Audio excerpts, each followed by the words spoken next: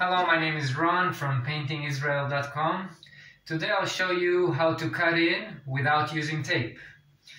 I have a very good brush. This is a Purdy 2.5 inches, and what I'll do is I will demonstrate how to cut in without using tape. This outlet is non-removable, so I have to go around it. Okay, so I'll dip the brush with paint.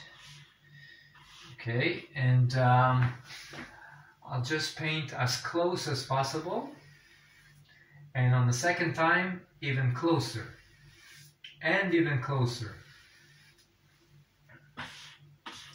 Same thing on the bottom, close and closer.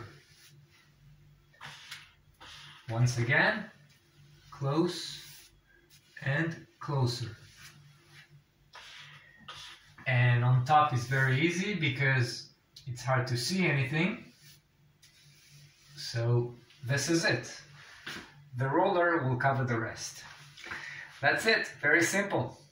paintingisrael.com. Thank you.